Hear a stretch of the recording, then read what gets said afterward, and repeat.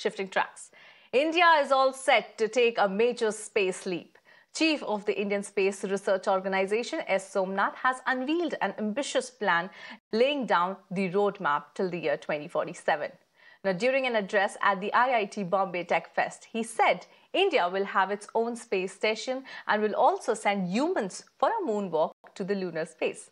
Not only this, India is also planning to create moon-based economic activity in the space. Aftermath of the Chandrayaan success, there is a huge demand. What is next for us?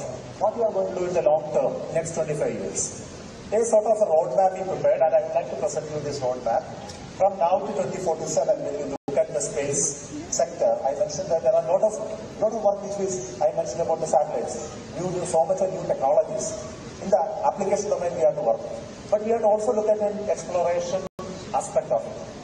So we said that we can look at building a space station, we can send human beings to moon, and we can create a moon-based economic activity in space. So for all of that, we need to work out a long-term map on how we can develop the capability over a period of time and ultimately reach a goal of reaching human beings to land on moon.